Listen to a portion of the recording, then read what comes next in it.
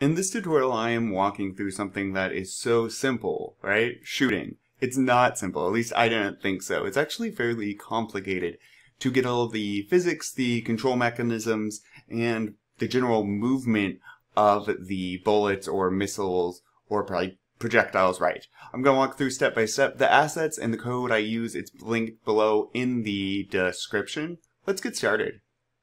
I have already set up a tank and the main cannon, which I can control.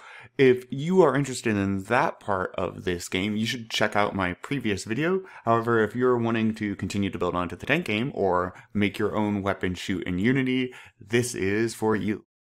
All right, now let's talk about the aiming mechanism here and then how to actually fire a projectile. I'm gonna go ahead and stop. To do this, what we're gonna need is when shooting, if you look down the scope, also if you look down the scope of a tank, so I'm told, you would have a crosshairs, right, for aiming purposes. And that's what the players are often going to expect. Let's go to our handy dandy sprites, and I believe it's under HUD, yep. HUD, by the way, is heads up display. Here's the cursor. I'm going to go ahead and add one of these to our game screen. That won't let me. To our scene, let me zoom out here, and let me drop one like here. All right, we're not going to be able to, oh, it's fighting me, okay, here. We're not going to be able to see it yet. Well, at least not really. We're going to want to increase the size, first of all. And now let's reset it to its position to 0, 0. It disappears behind the background, which is fine. We're just going to go ahead now and add a sorting layer. So we already have the player. Let's go ahead and add one plus called HUD for HUD. That would be heads up display, like I said, and that would be over everything. So let's just make sure we got this on our HUD category, and we can pull it up to see it. That's going to be roughly the size. Okay. Now let's have it follow our mouse. So instead of the player seeing a mouse like they do now, we'll have them see crosshairs. For that, we're going to use actually the main camera, and we're going to add a script. And I'm going to call this, honestly, not just camera script, because it's going to do more than that. So I'm going to say controller script or manager script, maybe. Manager script, and create. There we are. Let's get a bit organized though. Script into here, scripts. There we are, manager. Okay, so what we're going to add to this is a variable for that cursor, for the cursor image. So that's going to be a public game object cursor. And then we're also going to want to be able to keep track of where the mouse is on the screen, because we're going to want the cursor to be the mouse or where it is. So public, oh, no, my bad. And I'm just going to call this mouse vector just to keep it straightforward. It's the mouse vector.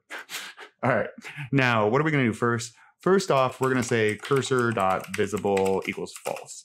And that's not the cursor here, what we named, that's the actual cursor. We're telling the game, we're telling Unity, hey, hide their mouse cursor, because we want to show them this instead. I'm going to get rid of these default comments. And so first, we need to make sure we know where the mouse is. To do that, I got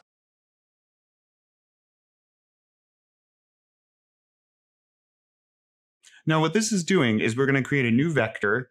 And what's that vector going to be? Well, it's going to be the position of the X of the mouse, or the X position, the Y position, and transform Z. So whatever Z was already, we don't need to mess with Z, remember, because this is a two-dimensional field. So X, Y, Z would be up and down. So we don't care what Z is, just leave the mouse Z's alone. And that's what this does. Grab the mouse, grab its transform position dot Z. So whatever the transform of the, well, I guess the camera is, just leave it alone. We're not messing with it. All right. Now, where do we want our cursor to go? Well, oh, we need one more vector, 3 up here. Target, there we are. And so we're going to have it go to the target. And then, so what this is going to be doing, we are getting that mouse's vector, target vector, transforms the camera, get the component, the camera, screen to world point mouse vector. So we're saying whatever point on the screen the mouse is at, set it up to our whole world, our whole grid, our whole system that we have in place that the player is playing upon, such as the canvas, and position that within the world related to the screen. Now, once we have that position, that's the actual position we want our cursor to be on, where our mouse would be appearing for the person using it. And so we say, okay, cursor transform position to this new vector. So let's save all of that. And then let's go back over here to our main camera. Remember, is what we attached all this to. And we want to put the cursor here. Okay. And let's give it a shot. And there we are. We have no mouse, just a cursor. Awesome. So let's go ahead and, well, add some bullets. Let's make a gun shoot. So we already have our tank set up. Now, the assets we're using, again, they're all in the description. I'm going to go ahead and go into our sprites here, items. Nope, we want weapons, and pick out a bullet. Shoot. And, ooh, I'm liking this projectile for a tank. So I'm going to grab it and just going to drop it here.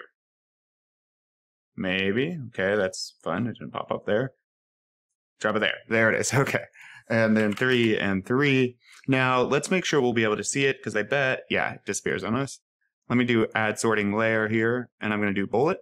Now, we would want this below HUD, heads up display, but above player. Actually, I'm going to put it below player. I'm going to have it disappear under the player. So now head back over here. I should definitely label our bullet and give it its correct layer. There we are. Let's drag it up and over, right about here probably. I'm not super worried about the size. Actually, that might be a bit big. Or the rotation. The rotation we're definitely going to be handling with script. I'm going to say 2. Yeah. Somewhat up to you how large you want it to be. I could be adventurous and do it 2.2. All right. So with this, though, we need a box collider. Nope, I want a capsule. And make sure you do 2D capsule collider. Now, if yours fights you, I'm going to double click here. And if I click on edit, it won't always let you. Okay. So what I often end up doing is, instead of vertical, I'm going to have this.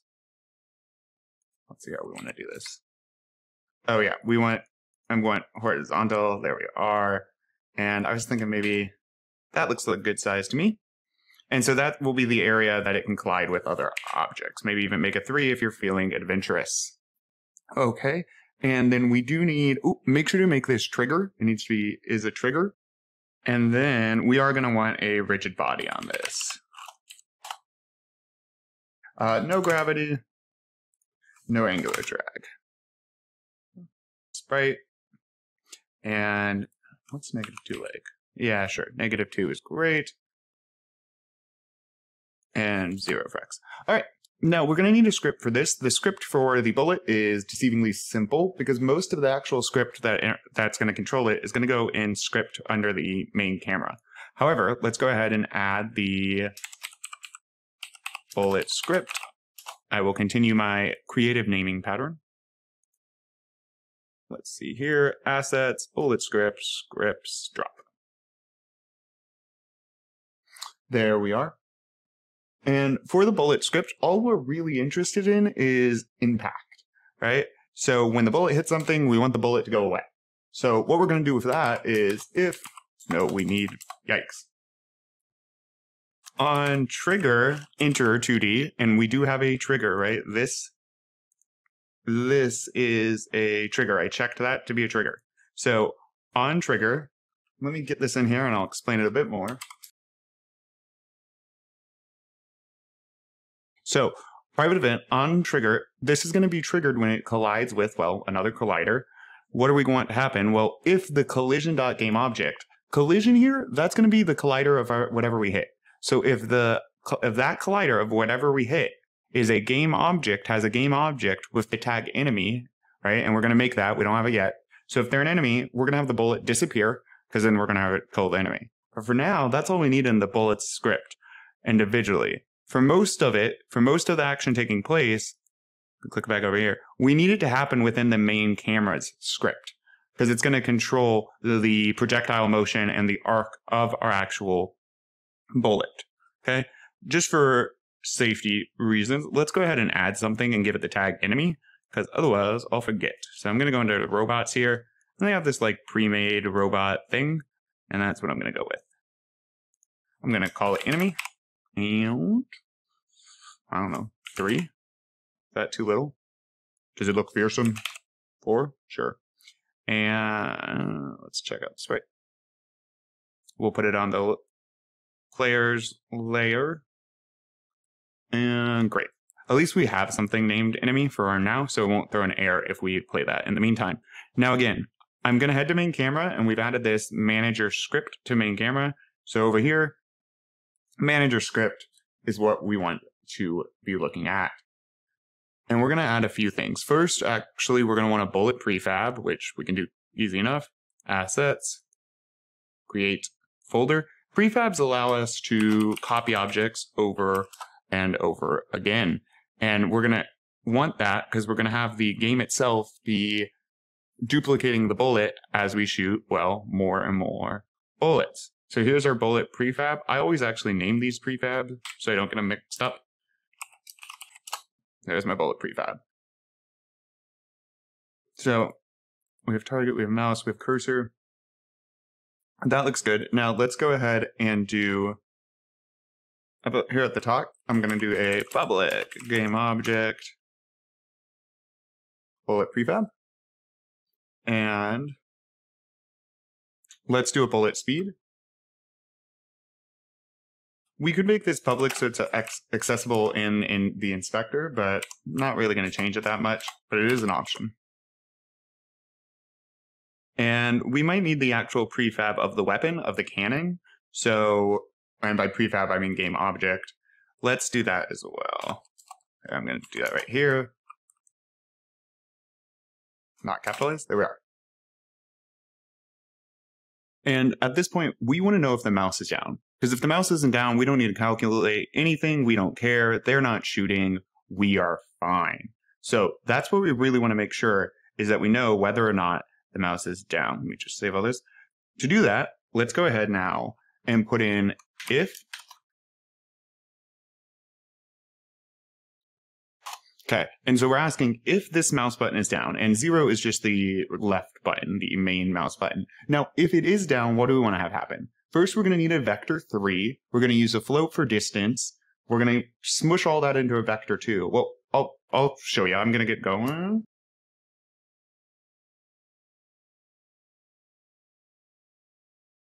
Okay, and now we're going to need a function. So what did I just do? Vector 3 difference is going to be target minus cannon transform position. So wherever the mouse is, minus the cannon transform position, right? Because the target is where the mouse is. So we're just trying to figure out the distance between.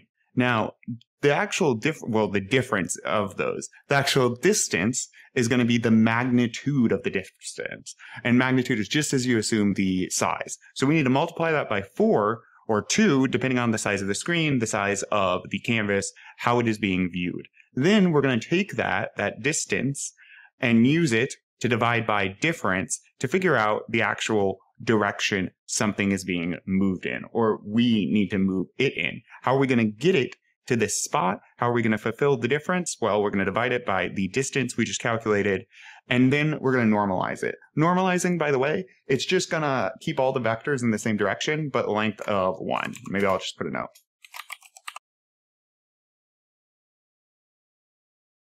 Something like that. Okay, now we're going to need a function that actually is going to do the firing. So let's go down here. I'm going to be creative as always with my naming and call it fire bullet, I guess. Yeah, so I'm going to create this fire bullet method. So now we need, well, the meat and potatoes of getting our weapon to fire. To do that, we're going to start with another declaration of a game object. This is going to be in, to instantiate a bullet object. I'm going to get some written in here and I'll explain. Actually, I'll call this temp bullet.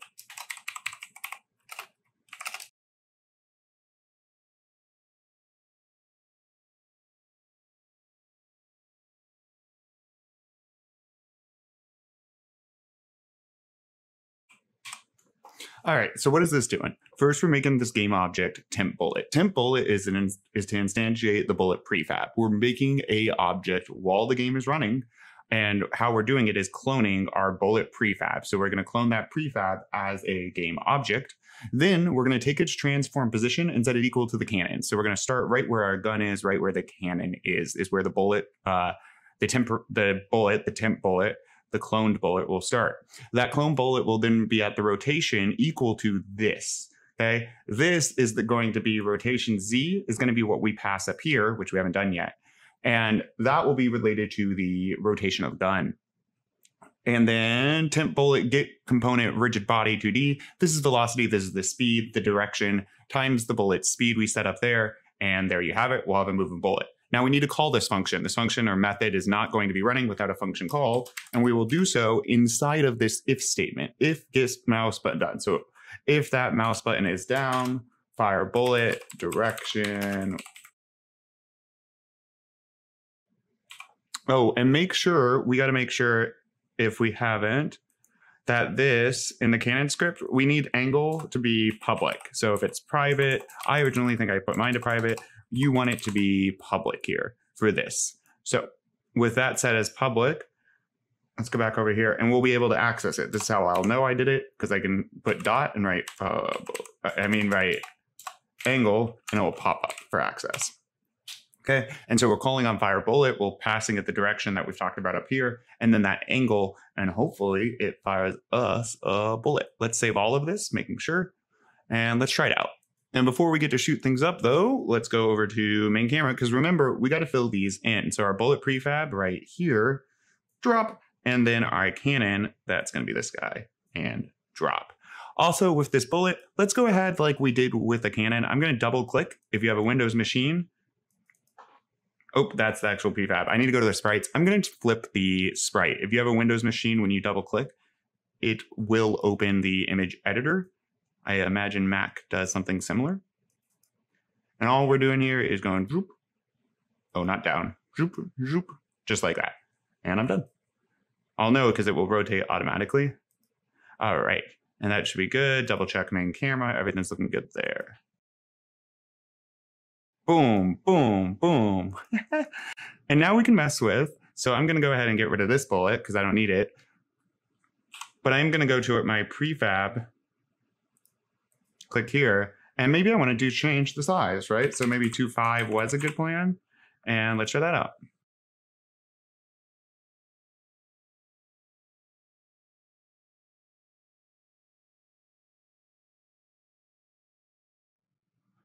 So I could really just do the whole shooting thing forever. Notice though how many bullets we have here, right? This is going to be an issue. As the game gets larger and larger, it's a lot of objects to control. So let's go ahead and unpause. Let's take care of that. And then we're going to dive into hitting and impact on the enemy. Once the bullets are off the screen, once the missiles are off the screen, once the ammunition is off the screen, we need it to disappear. The computer doesn't need to keep track of it when it's way down here if no one's ever going to see or use it again. So for that, we're actually going to go into the script that's attached to our bullet. Mine's called bullet script. And I'm going to put back a void update function. In this void update function, it doesn't need to be private. We are going to put a simple script, but a powerful one, a needed one. So what I'm going to have here is, well, I'll get it in and talk about it in a sec. Oh,